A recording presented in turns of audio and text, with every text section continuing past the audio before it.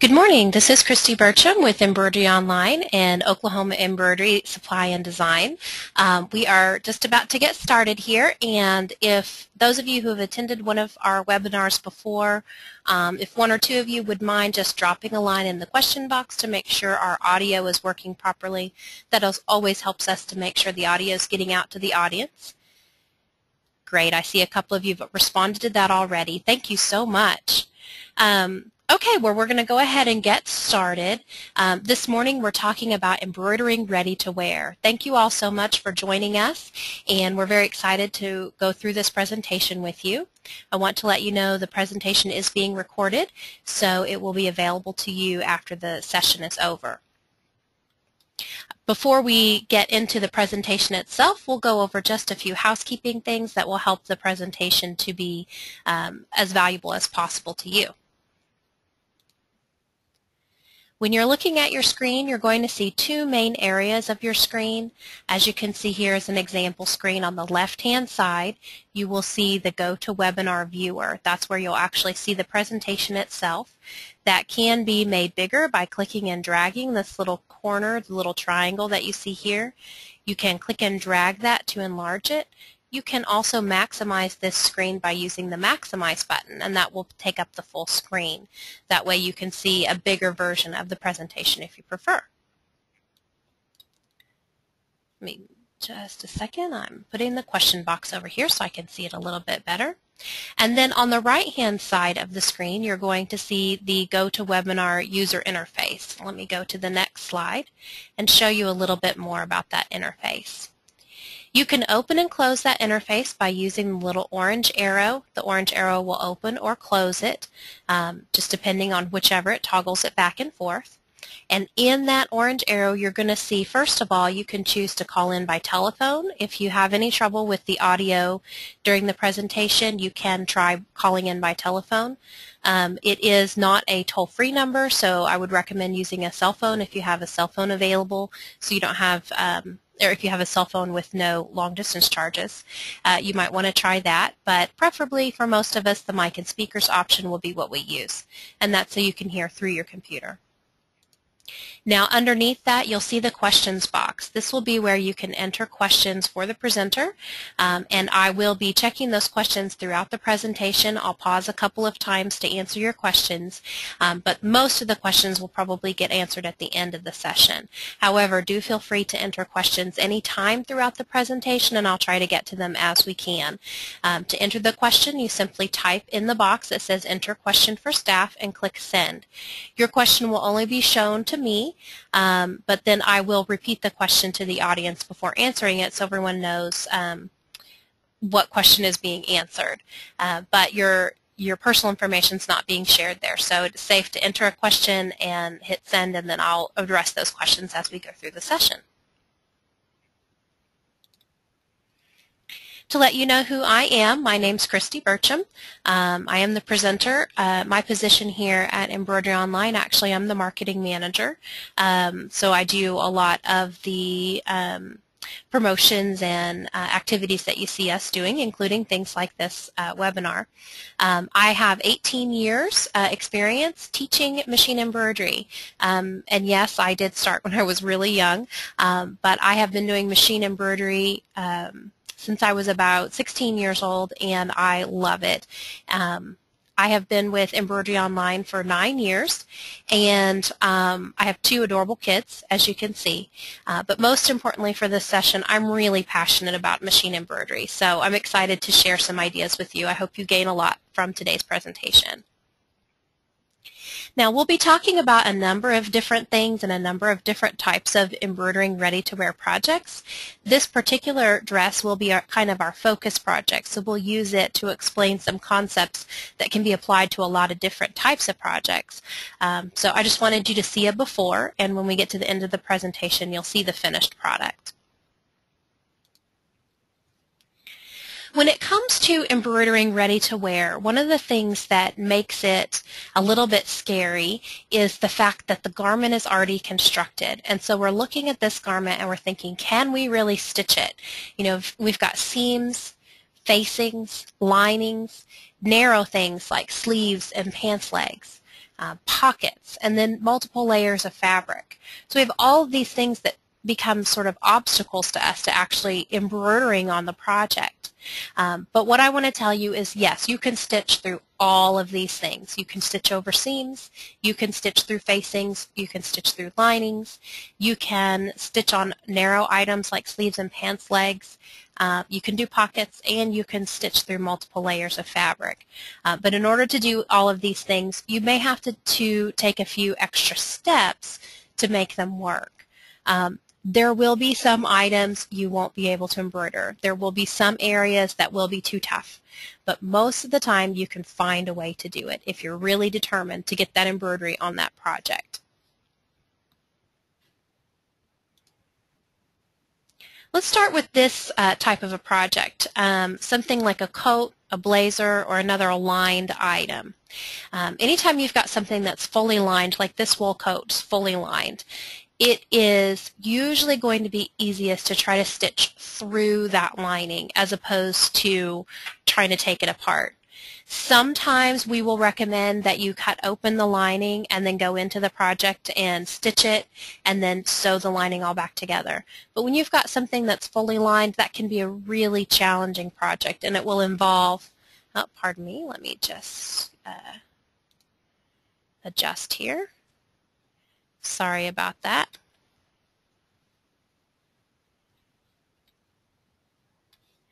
Let me get my mouse back. Okay.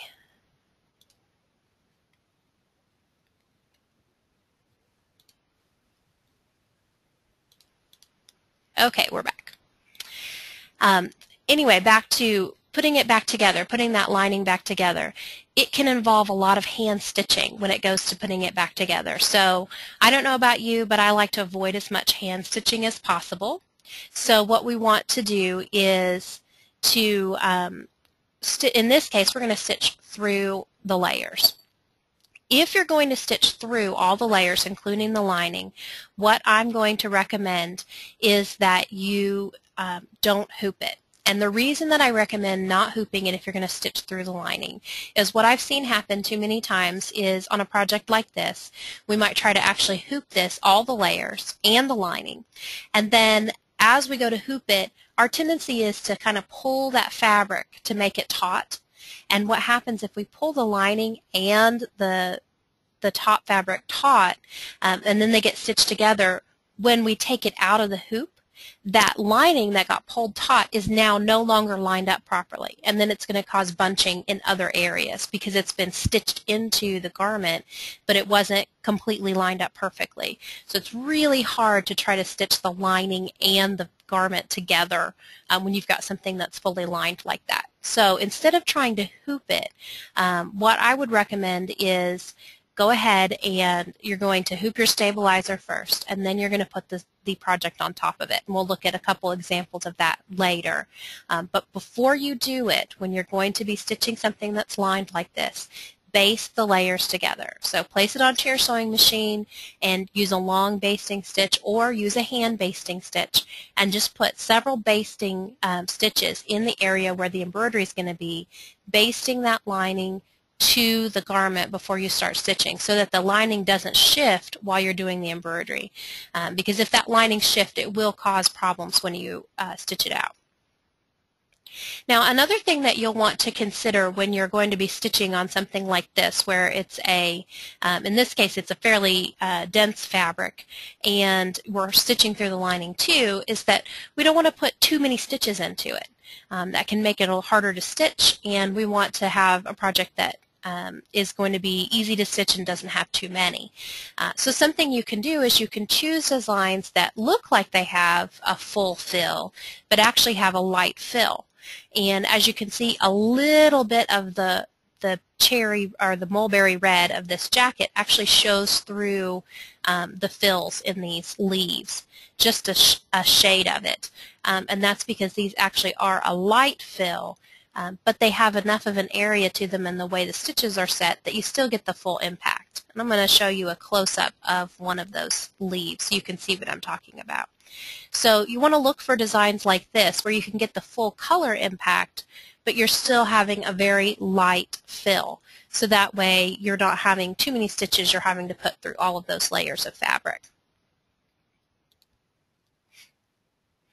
So when you're going to hoop these items that you can't actually put the whole thing into the hoop, typically what we recommend is that you're going to hoop the stabilizer first and then place the item onto the stabilizer. And you have a couple of choices here. You can either use an adhesive stabilizer, which would be like a paper-backed adhesive where you peel away the paper, or you can use any stabilizer of your choice and use an adhesive spray. I typically use an adhesive spray, and the reason I do is that gives me a lot more options. There are about 3 or 4 different types of adhesive stabilizers that have a peel away paper backing, but there are many types of other types of stabilizers. So by using the adhesive spray, I can choose any stabilizer that's appropriate for my fabric and then just use the adhesive spray. So when you're using that adhesive spray, you do want to choose a spray that's really going to stick. So you want to be sure you test your adhesive spray as you're working with it to make sure it really will stick well to the project that you're working on. Some machines do have a basting stitch that you can use in addition to that adhesive spray, and if your embroidery machine has that option, be sure to use it. But I will caution you that you can't always use that basting stitch, and I'll show you why in a little bit. Another option is to use a specialty hoop. There are some hoops out there that use magnets that allow you to place an item that you might not normally be able to hoop by hooping it with a magnet. So you can look for tools like that that can help you with some of the types of projects that you can't hoop in a traditional way. As we start to work into some of these more difficult areas like pants legs, in some items that are lined, or pockets, you may have to do some unassembly or some unstitching in order to do the embroidery. If you're talking about sleeves or pants legs, unless you're putting it just at the bottom of the pants leg and the pants leg is a fairly wide hem, most of the time you're going to have to take out one of the seams. So when you're going to take out a seam, you always want to look for the seam that will be easiest to replace. You have to consider also where you can get to the embroidery, but sometimes taking out the seam that's closest to the embroidery is actually not the best choice. Think about a pair of jeans, and if you've got a pair of jeans, you've got a flat fell seam sometimes just on one side and a regular seam on the other side. It's much easier to replace the regular seam than the flat fell seam.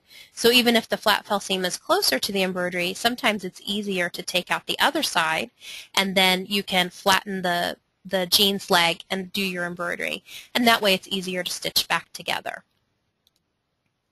So let's look at an example of a project where we're going to have to do some unstitching in order to do the embroidery.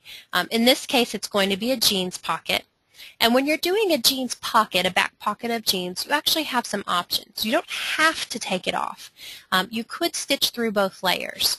Now keep in mind if you're going to stitch through both layers, that's a pretty heavy amount of stitching you're asking your machine to do because you're going through 2 layers of denim, and in some cases more if you're going to be stitching over any of the seams of the pocket. But it is possible. Do remember, though, if you stitch through both layers, the pocket will no longer be usable because you've stitched it together. So keep that in mind, too, when you're choosing whether to try to stitch through the pocket or to take it off.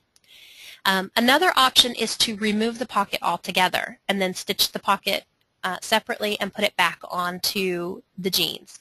That's another option. Now, if those pockets are attached with grommets or maybe some reinforcement stitching at the top, that may not be the option you want to choose either, because then you'd have to put those grommets back or take them out, which can be very difficult to do. So the third option is what we're going to do, which is to partially remove the pocket.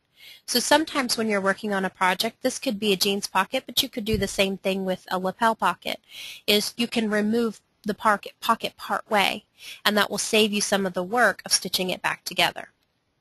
So let's take a look. This is the jeans pocket we're going to be working on, and we're going to unstitch the pocket starting at the bottom point. It's usually best to start at the bottom and then work your way back up. You can use whatever kind of seam ripper you like. I use a seam fix seam ripper, and you'll see why in just a minute. That's my personal favorite. But in this case, there are actually 2 rows of stitching that have to be removed. So we're going to start by taking out that bottom point. It's usually the easiest place, and then start working our way up.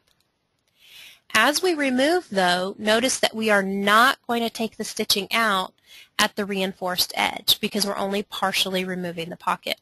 So we're going to remove the stitching all the way up to where the reinforced stitching starts, and then we're going to stop and leave that reinforced stitching in place. Now in this case, this stitching isn't too intense. We actually could probably take it completely off. But this can save you a lot of time by leaving these reinforced stitches in place. That way you can just stitch back the regular stitching. You don't have to worry about that. Now, before you start doing any embroidery, I really recommend that you take away any of these little excess threads, both on the pocket itself and on the jeans. When you leave the threads in place, if you don't really do a good cleanup before you start the embroidery, they can get caught in the embroidery. And it seems like you'd be able to just brush them away, but it's too easy to get distracted and forget to look and let those end up getting stitched into your design. So make sure that you use a brush of some sort to remove those little pieces, or if you're using that seam fix seam ripper, it has kind of a little rubbery end that you can rub across those loose stitches and it'll just pull them right out, and it kind of speeds up that process. Now you can see we've pulled the pocket completely off except for the top reinforcements. And I've marked the center where I want my embroidery. Let me get the highlighter here because you can just barely see that there, but we've marked the center right here where we want the embroidery to go. Now you can see in this particular pocket that there is a big stitch right across the middle of it. Depending on what you're going to do, you may want to take this out if you've got a really decorative stitch that's going to get in the way, or you can stitch over it. For my particular project, I just stitched over it, but you may want to take it out. And how you decide whether you can stitch over this or not is going to depend on what you're putting on top of it. So if you're going to put a full fill design on top of that, you probably don't want to stitch over a thick stitch like this with a full stitch design. There's too much thickness for the machine to go through when you stitch that design. But the design I'm going to place on here is more of an outline type design, so it only has to cross this thick stitches in a few places. So consider the project you're going to be doing whether you have to take that decorative stitching off. If you know you're going to be embroidering the jeans when you buy them, then you might look at that and see when you're choosing the jeans to be sure that you choose one that's going to have that decorative stitch that's not too hard to take out, or that's not going to interfere with your design. Sometimes there's just a little simple V, and those are fairly easy. If it's just a simple V that's a single row of stitching, you should be able to stitch over that with no problem, even with a heavy design. Let me erase my markings here. Okay, now we're going to place this onto the stabilizer. So we've hooped the stabilizer first. I've sprayed it with an adhesive spray, and then I've placed my pocket onto my stabilizer. Now, I marked the center of my hoop on my stabilizer, and I have the center of my design marked on my pocket, and I'm going to line those two up together. One little trick that I use that helps me quite a bit in getting those two lined up is I'll often stick a straight pin right into the middle of that mark that I've marked on my pocket, and then I will put my hooped stabilizer onto a pinnable surface like a little pressing board. And then as I'm laying one onto the other, I use that pin to target right into the mark that I've made onto my stabilizer, just to kind of help me pin that into place, and then I can adjust and get that pocket laid on straight. Next, we're going to stitch the design. So as you can see, this design that I'm working on here, it stitches over that line, but it's not too much for it to go through because the stitches that I'm adding are just outline stitches. And once you've finished stitching your design, you're going to stitch the pocket back into place. And with jeans pockets, it makes it very easy because you usually have a dark area that didn't get the rinse that you can see as you're stitching it back in place. With other types of projects, you may or may not have quite as good of a line to follow, but you can usually follow the stitched holes to stitch your pocket back into place. One thing to consider when you're deconstructing and reconstructing a garment for embroidery is take advantage of the fact that you took it apart. So for example, when we took this pocket apart and stitched it back together, we added orange for this thread to match the embroidery. So we've got orange that I'm stitching the pocket back with. And then I also added some decorative stitches onto the pocket as I stitched it back together. So you've taken that pocket off anyway. You might as well take advantage of that and add some more to it. Now what if you just, you can't hoop it like we did with this pocket, and maybe you can't even partially hoop it. Another option is that you could applique another piece of fabric and then place that applique onto your project. And you can either do this by matching the fabric that you're going to place it onto there, or you could make it a contrasting fabric. I'll show you an example. Here's a t-shirt that we did, and with the t-shirt, you know, some of the designs we're able to stitch directly onto the t-shirt, and actually this one could have been stitched directly onto the t-shirt, but instead we stitched it on another piece of fabric and then applique that fabric onto the project that you're working on. With some projects you can't get them in the hoop, but you might be able to get them under your sewing machine needle to just stitch the applique down. Or you could hand stitch that applique down if you had to. When you're doing this, again, since you're going to be doing an applique anyway, you may want to consider making it a decorative element. In this case, we stitched this down in sort of an asymmetrical shape and then fringed off the extra from the applique. So you can really experiment with different ways to add an appliqued embroidered fabric when you just simply cannot hoop the project. One of the most important things when it comes to embroidering ready-to-wear is to place the embroidery in the right place. One of the things you'll need to do to make this work properly is to use a template, and in just a moment I'll show you how to print a template. When you're determining the placement and you're using your templates to decide where to place your stitching, you need to remember what the embroidery is going to look like when it's on the wearer, not just how it looks flat. And that's where a lot of us go wrong, is we lay the project out flat, we put our templates on it, and we're so pleased with the layout. Then we stitch it and we put it on, and we find that it doesn't quite land where we thought it would when it was flat. And that's because our bodies are not flat, so we really need to determine where is that embroidery going to go on the user. The most commonly asked placement question that I get is, where do you put the left chest design? How do you know you've got that placed right? And there are a ton of tools out there to help you with this. I'll just give you a couple of basic guidelines. When you're placing an embroidery or a logo over the left chest, you want to imagine the hand over the heart. So you want that embroidery to go right over the heart. And that's going to be different for different people where that ends up on the garment itself.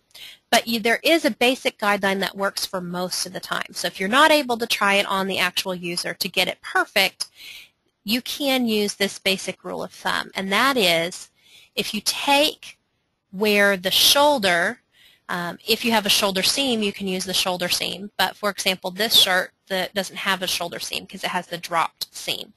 So if you take where the shoulder meets the neckline, let me turn on my pen here. Take where the shoulder meets the neckline, so that would be right here, and come straight down. That should be the vertical center of your design. Now, where should the horizontal center be? Again, remember, hand over the heart, so it should be right about where the heart is, but we want to put it usually about halfway down the arm side. Now again, this shirt doesn't have a traditional arm side, so we can't just take from the top to the bottom of arm side and measure halfway. But you can imagine where a typical armhole would be from here to here, and about halfway down, that's typically where that design's going to go.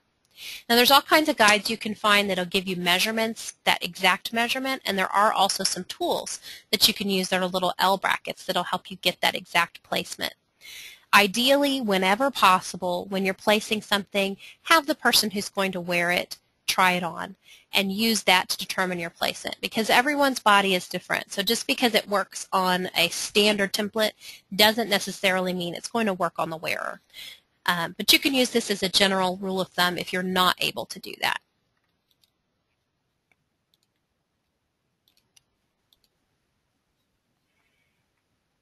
Go back here.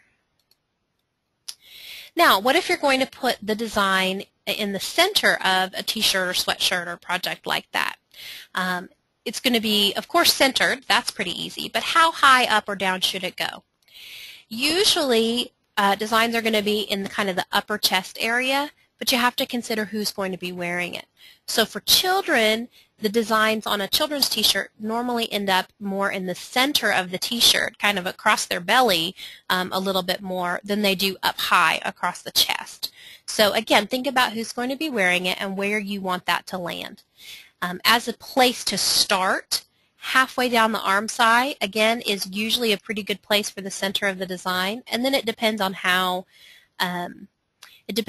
big that design is, whether you may need to adjust up or down based on that. But you can usually start by taking that armhole, going about halfway down, and that's a pretty good starting place for the center, and then adjust based on your design.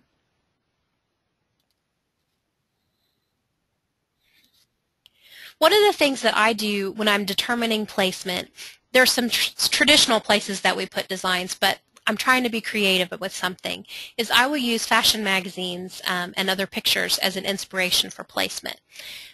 We all think to use Pinterest and other areas as inspiration for projects, but sometimes we don't think about that just as an idea of where should I put the design. So for example, you can use Pinterest and just search the term embroidered, whatever you're going to be embroidering. So I'll give you an example here. I've got Pinterest pulled up. And let's say I want to do a blazer. We can type in embroidered blazer. And what that's going to give you is lots of ideas for different places you could put embroidery, because we think about embroidering a blazer and maybe the first thing you think is, well, I could do the lapels. And like what this one has, the lapels. But what I wouldn't have thought to do is to do the lapel and a little bit of the sleeve. So I love using Pinterest for this because it helps me get more ideas for where the embroidery should go on a project, and it really helps me think through. For example, here we're doing the bodice of the jacket as opposed to the lapel, and then the lapel goes over the bodice. So you can get lots of great ideas just for embroidery placement by using Pinterest or other magazine or web searches to help you decide where the embroidery should go.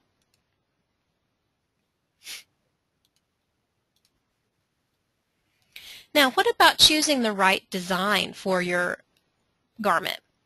Of course, the design type is going to depend on where you put it. If you're going to have something that's running down a skirt, you probably want a lighter, more airy design than something that you might put in on the left chest design. For garments in general, we're choosing designs that have lighter fills, designs with lots of open areas, so that the fabric is going to continue to drape over the body. So when you have a really heavy design, that doesn't usually drape as well as a design that's more open and has some open areas in it. However, there are of course some major exceptions to that, and that is yokes, the back yoke, jacket backs, and chest designs, so left chest or center chest designs. You can definitely go heavier in those areas than you can in other parts of a project. Here are a few collections that I've gathered that are just good examples of collections that work well as garments, and they were designed specifically or at least partially in mind of doing garments with them. And you can see some common factors, that there are a lot of open areas as opposed to heavy fills and swirly elements that allow you to create movement in your project and combine elements together.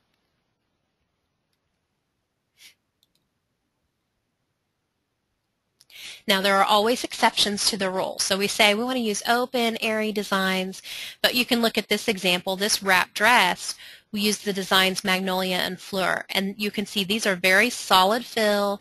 They have quite a few stitches. It's a pretty heavy design that we've used.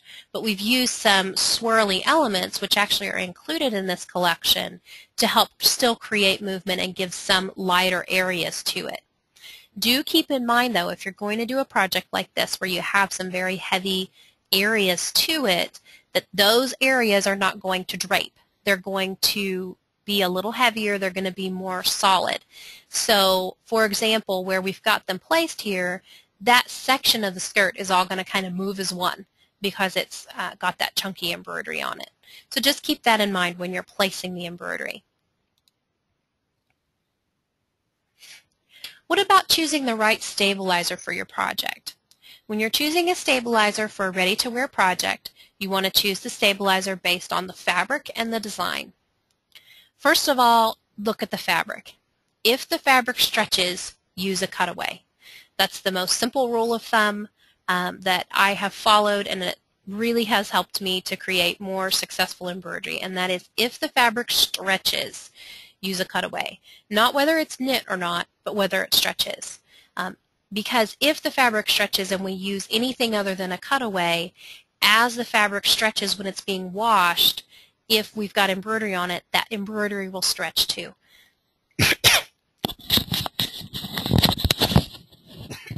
Pardon me. So we want to choose a cutaway. So what would be some examples of a woven fabric that stretch? Anything with Lycra added to it is going to have a stretch to it, so you want to choose a cutaway for those fabrics. Denim does stretch considerably, as we all know. Later in the day when we put our jeans on, they're a lot more comfortable, and that's because that denim stretches quite a bit, even if it doesn't have Lycra. So cutaway is going to be best on a stretchy fabric, including denim. The next thing that I always consider after I determine whether it stretches or not is the delicateness of the delicacy, not sure of the right word there, of the fabric, how delicate the fabric is. The more delicate the fabric is, the softer stabilizer you want to use with it. So if you're going to do a really lightweight knit, you want to use a softer tearaway, a softer cutaway like a poly mesh. That's a mesh stabilizer that's going to be soft and drape with the fabric. If you use a stiff cutaway with a soft drapey knit, those two aren't going to be compatible with one another. So you want to, as often as possible, match the hand of the fabric to the hand of your stabilizer. There'll be some exceptions, but the heavier the fabric, the heavier stabilizer you can use. The lighter the fabric, the more fabric-like your stabilizer needs to feel. In some cases, there are some knits that there is an exception to being able to use a cutaway stabilizer, and that is if you're using a tissue knit or something very, very soft, you'll probably have to use a wash-away stabilizer. Those fabrics are just so soft that they really can't tolerate any kind of stabilizer that stays with the fabric. The next question I always ask myself is, do I need all the stabilizer to be gone? And of course the simple question is, if I've got to have all the stabilizer gone when I'm done, I've got to use a wash away. That's the only stabilizer. Tearaways tear away most of it, but there will always be some left in the design. So if I need everything to go away, I need to use a wash away stabilizer. Next, how many stitches are in my design? The more stitches in the design, the heavier that stabilizer needs to be in order to support all of those stitches. And then finally, does that fabric have a thick texture or a nap to it? If there's a texture or a nap of any sort, we want to use a topping. I do occasionally even use a topping on a denim because denim has a twill weave, and sometimes stitches have a tendency to kind of fall into that twill weave, and then they get lost. You don't really see them as well. So putting a topping stabilizer on top, so a water-soluble topping, will help keep the stitches lifted while it's doing the embroidery, and then it tears away, and now you've created enough of a lift in those designs, that in those stitches, that they will be up kind of above, floating over your design. Another example where you need to use a topping is anything with a terry cloth, velour, anything with a nap to it. Also sweater knits, anything that has that texture, you want to use a water-soluble topping with those.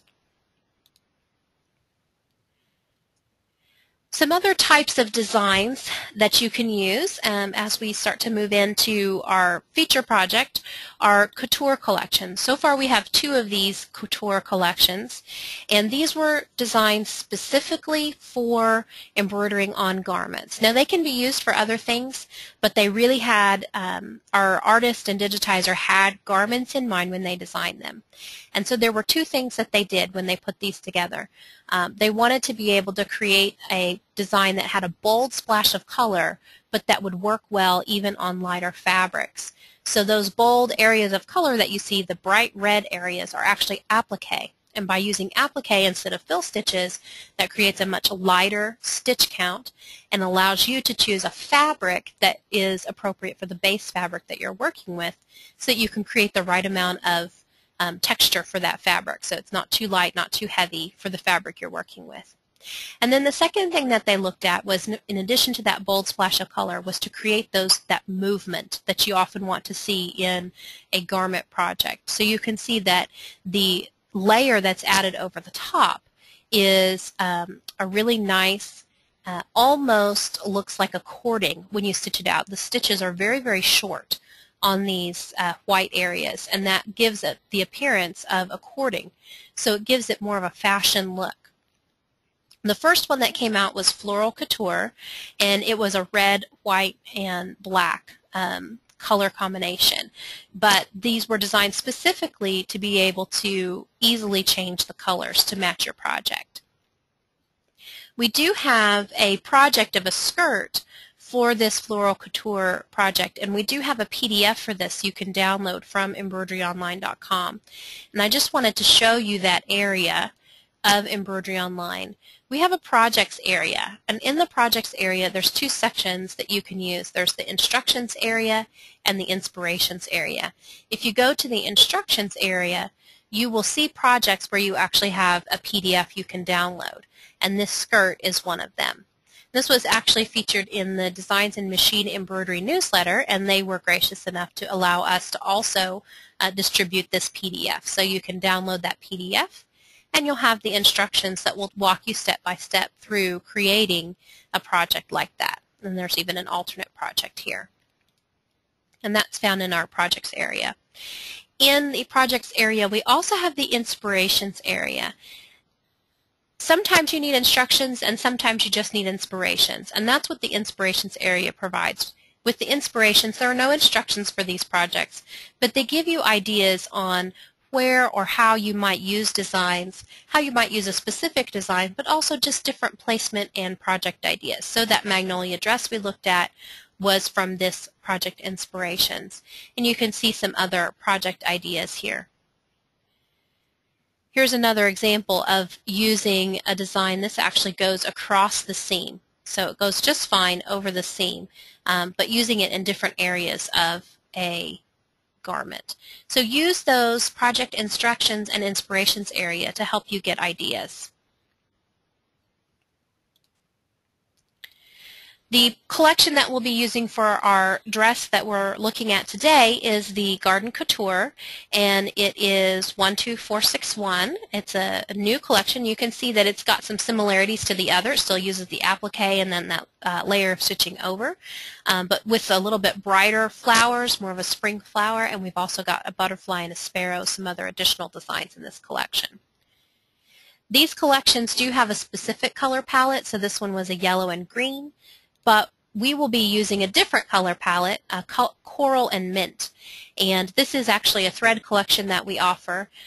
We use color forecasting to determine what colors will be in our thread collections. So if you're ever just needing some color palette ideas, you can check out our Timeless Thread Kits section. And if you look at these kits, these color kits are actually colors that we have done some color forecasting and read and looked into some various fashion forecasting, and if you've been shopping lately, you've seen that coral and mint is everywhere.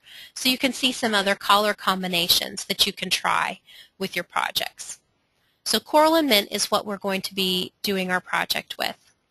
Now, in order to do this project, we need to be able to print templates, and you can print your own templates from your own embroidery software, but if you don't have an embroidery software to print templates with, you can use ArtSizer. And ArtSizer is a free program that we offer. You'll find it on our website under software, and just go to OESD ArtSizer. And you'll see this link here, and you just click the free download button. And that'll download the zip file, and then you just install it from there. It's a really simple install. It's just one file that you're actually downloading, and it'll install it. And I'm going to open that ArtSizer up here and show you, just really quick, how to print a template with this software. The software will open ART format, which is the format that we digitize in. So that's our recommended and preferred format, because when you use an art file, that's a format that we've digitized. You're working in its native language. However, the software will also open most other embroidery formats, and it will save to most embroidery formats. So you can work with the majority of design types with this software. So let's open up a design, and we can change the view here to an artistic view so we can see the stitches. Now, to print a template, it's really pretty simple. We go to Print, and before we print, we want to choose a preview. Now, by default, this software is set up to automatically print the center points for you. So you can see here, when we print this out, by default, this is going to print at 100% size with the center point set. This will give you the template you'll need to be able to create your designs and to place your designs, which we'll see how to actually use the printouts in a moment.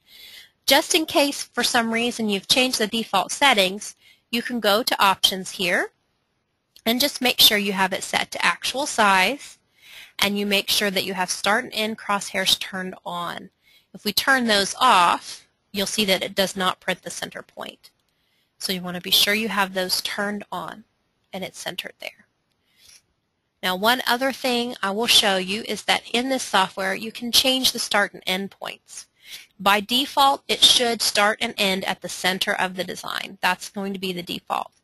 You can change this to the first and last stitch of the design, and occasionally you may come across a design where it comes into the software that way. So when we go to print this, you can see that because the start and end crosshairs, since we're not starting and ending in the center, that doesn't give me the center point for the design. Now, there may be times that it would be helpful to you to be able to print the start point and the end point of the design.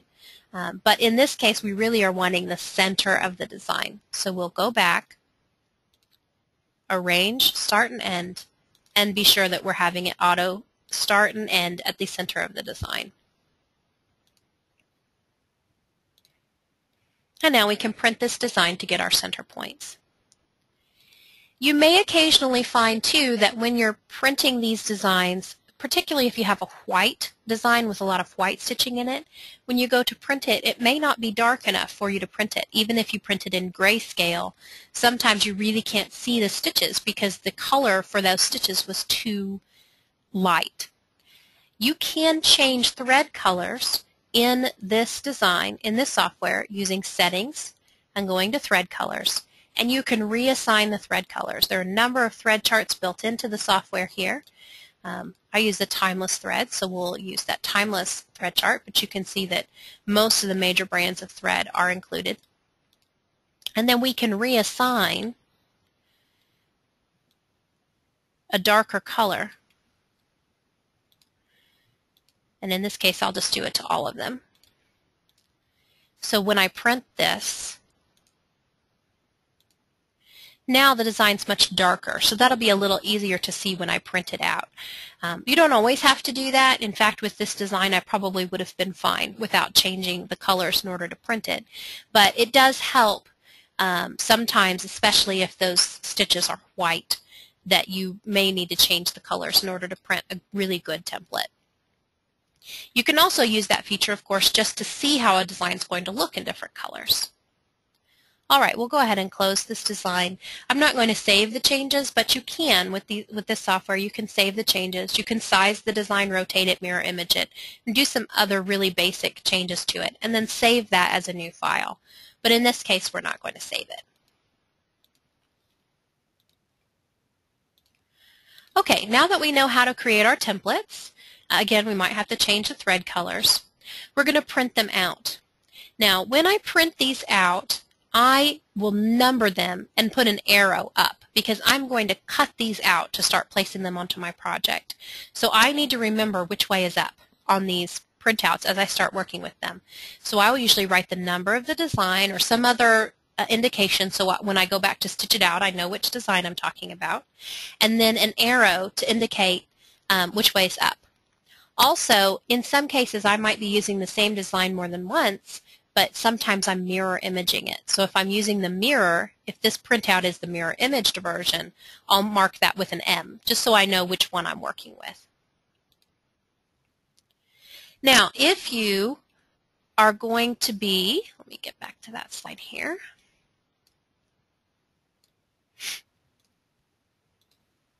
If you're going to mark this with chalk or another type of marker, you want to slice the template right at those X points and flip them back so you can actually access the fabric underneath and then mark.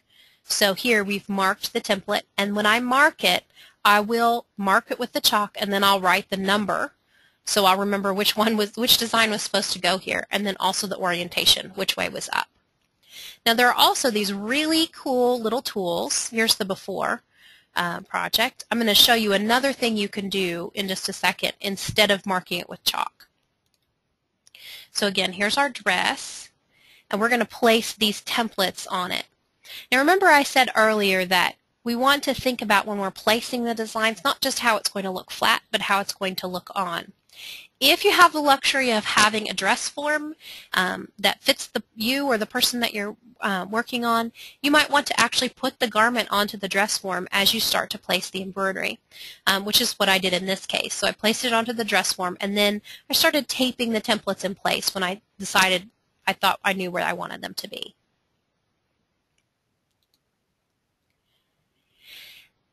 This is a really cool little tool I started to tell you about a second ago. These are called target stickers, and they're available from Designs and Machine Embroidery, and I am in love with these. So instead of actually marking the template with a pen or a piece of chalk, you actually place this sticker on your finger, and you place it underneath that template, and then you just stick it down onto the project exactly where the center is going to go.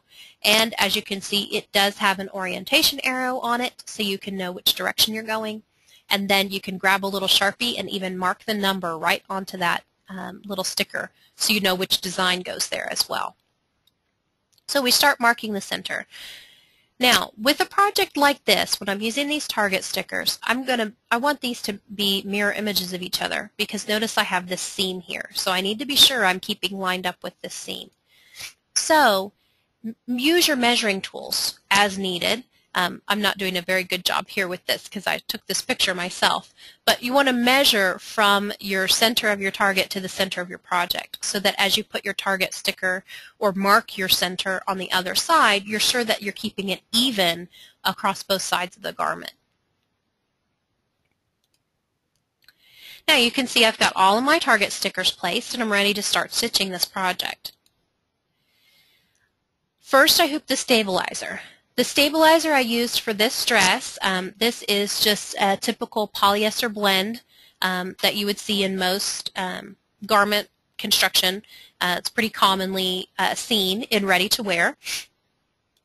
I'm going to use a heavy tearaway stabilizer, and the reason I chose a heavy tearaway stabilizer is because the fabric was fairly dense. It's not a really super delicate fabric, and also I wanted to be able to just use one layer, so I just used one layer of a heavy tearaway. This is actually a tearaway wash away, so it doesn't dissolve, but it does get very soft when you wash it. So even though it's crisp when I stitch it, it becomes soft as we wash it. Now we mark the center of the hoop with a pencil just like we have done in previous projects here. But you're going to mark the center of the hoop and then spray this with an adhesive spray. Let me recommend that whenever you're spraying your projects within your hoop that you use some sort of a guard to protect your hoop. You can use a nice big piece of cardstock or cardboard that has a center cutout to protect your hoop, but lay something over your hoop to keep yourself from spraying onto that hoop. You can always clean the hoop, but it takes a lot of extra time and effort, and you want to keep that hoop looking nice and working nice. So protect that hoop whenever you can by using some sort of a shield to protect it. Now, if placing the first center point in the center of the hoop, and I started with the center chest design because that is kind of layered under some of the other designs. So that's the one we started first. We want to make sure that the arrow that you've either marked or the top arrow of your target sticker is pointing in the correct direction for the way you've got the hoop oriented. You can always flip the way the design fits in the hoop when you get it onto the machine, but you want to make sure because sometimes the design only fits in one direction. So just make sure you lay it on there correctly. You can ask me later how I know. You need to double check you've got it oriented correctly before you start stitching. Now with this center chest design, I only had one little part of the facing that I needed to worry about, but when you go to stitch this, make sure that facing is out of the way. Because this was not a fully lined dress, we needed to just make sure that facing was flipped out. We certainly don't want to happen is one little corner of that facing to get stuck under the embroidery, and then the dress becomes distorted because part of that facing is stitched into the project. So make sure the facing is flipped out of the way. You're going to place it on the machine and then make sure that your center point's lined up with the center of your design, and then stitch the design. Now as you're stitching, make sure your other center points don't come off. And whether it's chalk or marker or these target stickers, whatever you're using, it can come off as you're stitching. So just kind of babysit those other target stickers or markers. Another tool that I sometimes use is actually a heat-sensitive pen that goes away with ironing, and that one's usually the best about not coming off while you're doing your other designs. Now, to do the designs up near the top of the shoulders, the facing in that shoulder seam, I could not flip it inside out enough in order to get the design flat. So what I actually did, and this comes down to our having to deconstruct sometimes, is I just split that facing right up the center of that shoulder area. So you can see I just cut it right up the middle. It was too narrow, but in order to stitch it, I really needed to flip it out. Now, if the facing had been far enough down over the dress that I could have embroidered through the facing, I might have considered doing that. But in this case, it would have been part of the embroidery was stitched through 2 layers and part of it on 1 layer, and I just didn't want to take that chance. So instead, we went ahead and split it open. This allowed us, as we go to place this onto the next design, to actually flip that facing out and place just the dress fabric onto the hoop.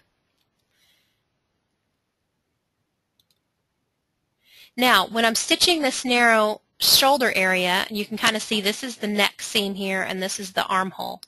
There are some areas where that fabric is naturally going to want to kind of flip in and fold in and get under your needle. So when you're doing something as close or as narrow as this, you will have to babysit it. This is not the kind of project you can walk away from. It's really tempting to use your fingers to hold that fabric out of the way. Let me recommend to never do that. Do not hold that fabric out of the way with your fingers. You can ask me later how I know. You should not hold it out of the way with your fingers.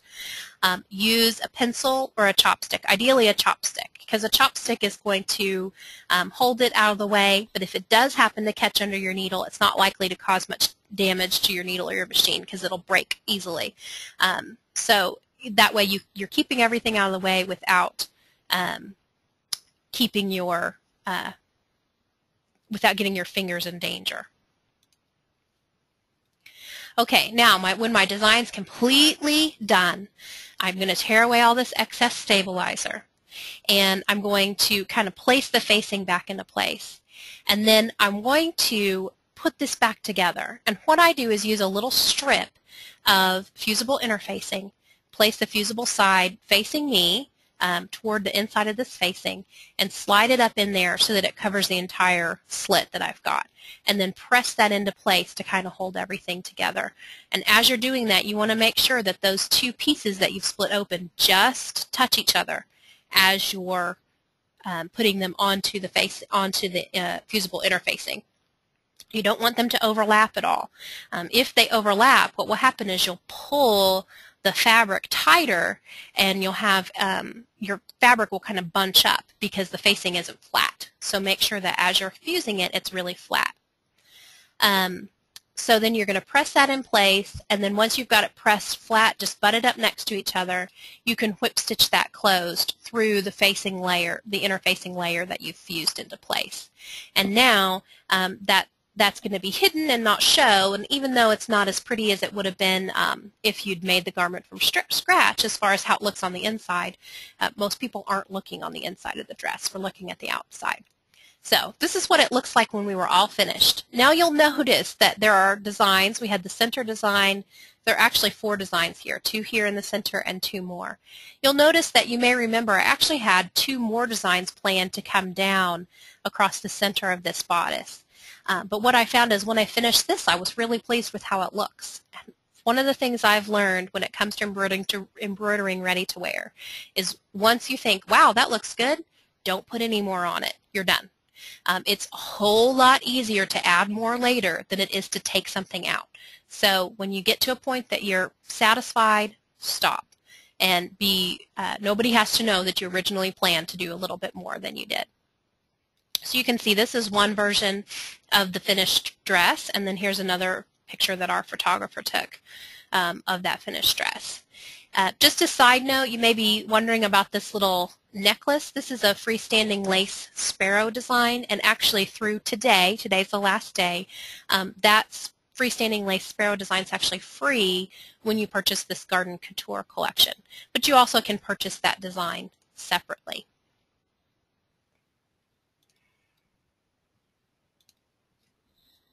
So we've kind of wrapped up the tips and projects that I had to show you, but what I'd like to do is to take some time.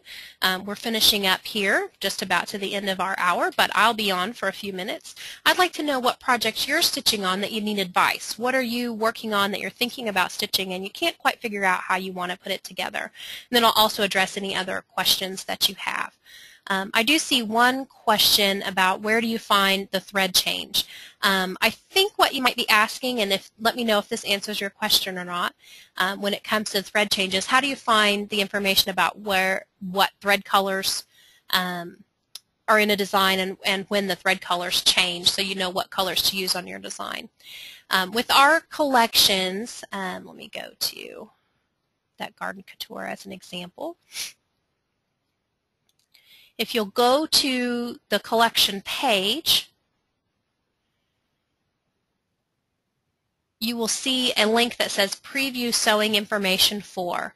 Now, you won't find these on the individual design pages, but you will always find them on the collection pages. So when we go to that, you can say Preview Sewing Information for.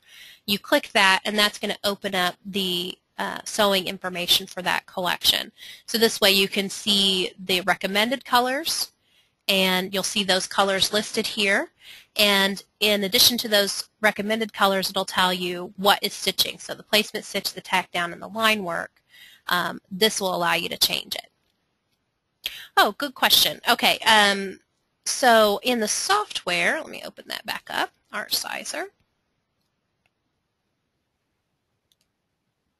So the question is, how do you change the colors? Where is that in the software to change it for printing a darker color? Let me just open that Art Sizer back up and I will show you.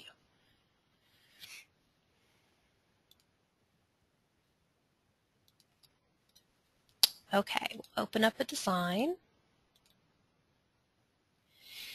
And let me change the view. No, I don't want needle points. Thread colors are under Settings and then Thread Colors. And that's where you'll see these are the 3 thread colors in the design. And then from here you can choose your chart. And then you choose the color you want to change it to. And it will change it right there.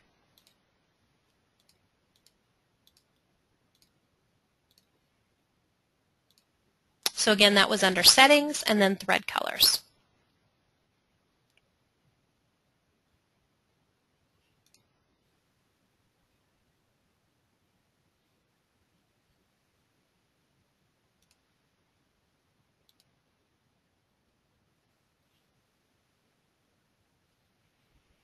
Another question is, where on a garment can you use a heavier fill? So typically where you want to put a heavier fill on a garment is going to be a place where the body can support it. So if you think about, for example, a chest design, a left chest design, it's going to sit on such a place that it actually is resting against the body and it doesn't need to flow or move around. Shoulders are another area where you can put a little bit heavier design because it's being supported by the body. But then think about a hem. You typically are going to want to avoid putting too heavy of a design on a hem because it's not leaning against the body, it's not supported, and so it's having to flow free. And if you put a heavy design in the area that's designed to flow free, it won't flow free because it's got those stitches in the way. And so it will create some awkward stiffness sometimes. So you want to typically keep the heavier fill areas to things like shoulder placement, chest, jacket backs, things of that nature where there's really a lot of support. If you want to do a fairly heavy design on jeans, typically you're going to want to put that on the thigh or the back pocket area as opposed to a hem, unless the hem of the jeans, the pant leg of the jeans is fairly snug. If you've got a boot cut, you typically don't want to put a real heavy design around the boot cut. The question of the couture designs, there are actually two of them. The question is, what's the name of those couture designs? There are two of them. One is called Floral Couture, and it's number 12450, Floral Couture.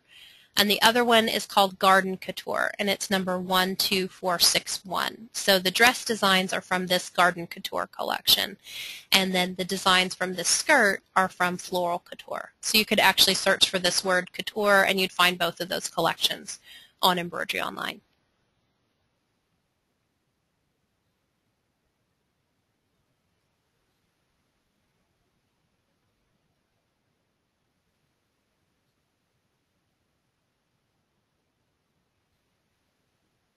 Okay, let's see if we have any other questions.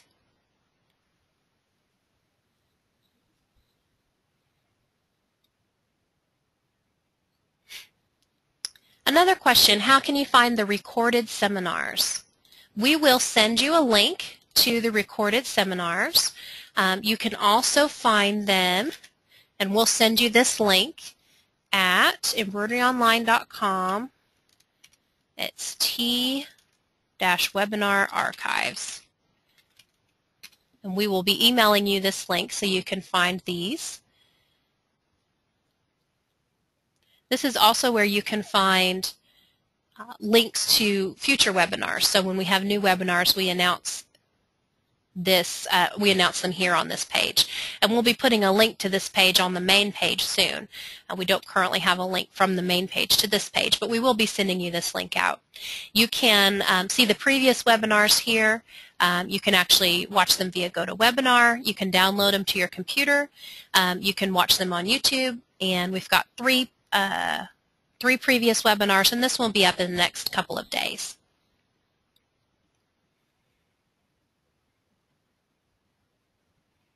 Oh, what a great question. The question is, I'm thinking of embroidering a design on the thigh of jeans and would like to use metallics. What tips do you have for me? Metallics actually usually perform pretty well on denim. Denim is a fabric that can tolerate them. Metallic threads can actually be kind of tough on your fabric. I mean, if you think about it, you're stitching little pieces of metal into your fabric. So it doesn't usually like a really lightweight fabric. It prefers something like denim. So you should be fine there. Just be sure you use a nice heavy needle, so at least a size 90, and that will both accommodate the larger eye for the metallic thread and also the thickness of your jeans. When it comes to stitching on the thigh of jeans, you're going to want to be sure you look at the seams before you start stitching. You're going to probably have to take part of a seam out. So again, be sure you're looking for a flat fell seam. Some jeans have a flat fell seam on both sides, and in that case you'll have to take one of the flat fell seams out in order to stitch on it. If not, you want to look and see, sometimes the inner thigh has a flat fell seam and the outer has a regular seam, or sometimes it's the reverse. So whichever side does not have a flat fell seam is going to be much easier to stitch. And then you can just take that part out, and you don't have to take the whole leg out. That's sometimes something that we tend to do is when we're taking the stitching out, we take out a lot more than we really need to. Just take out far enough to be able to lay the fabric flat. Now, I should say that you'll have to take the seam out in most cases, depending on the size of the jeans. If the jeans are big enough, sometimes you can actually kind of come in through the waistline and get to the thigh, but most of the time you'll have to take part of the seam out of the thigh. But you just need to open it wide enough in order to lay it flat onto your stabilizer. Hold just a moment. Pardon me, got a little cough. If you're going to be embroidering across the seam, that's one area where you do want to be sure, if, for example, you're going to embroider across the outer seam.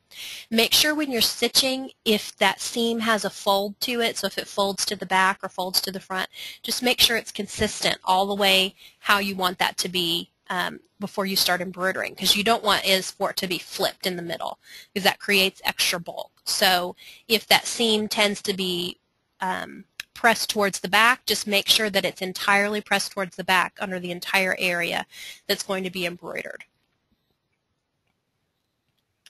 And when you're stitching through that thickest area where you've got the seam in that area, you just really want to be sure you're right there with the machine so that you can watch for any problems. If the needle starts to pop, you might have to put in a brand new fresh needle when you're stitching that seam area, just because it is so much thickness there. So just being careful, watching what you're doing, and you should be pretty successful. And if you do get that project done, I'd love to see a picture of it.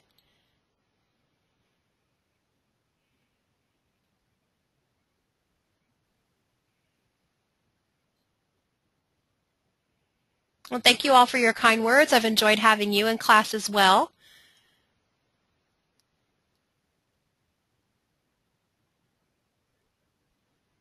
I'm going to stay on the line for just another couple of minutes. If you have additional questions, you will be receiving an email in the next, you should actually get one today, probably automatically from GoToWebinar, and then you'll receive one from us in the next couple of days with the webinar recording, should be up within 48 hours. And you can just reply to that email that comes to you that has my email address. You can provide additional questions. Feel free to contact us with those, and we'll be happy to answer them.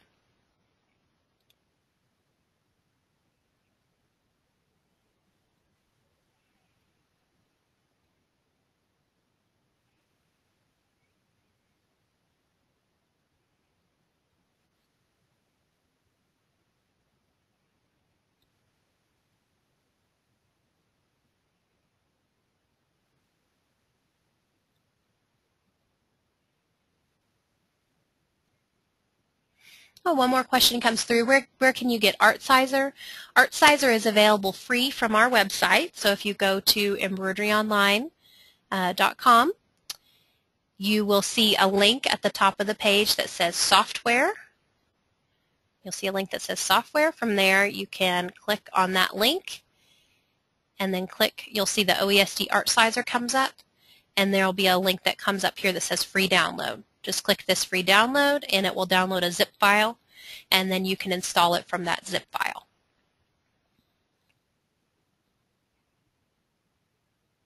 P.S. I should have told everyone there are a few free designs in that ArtSizer when you download it too, so an extra little motivation to download it.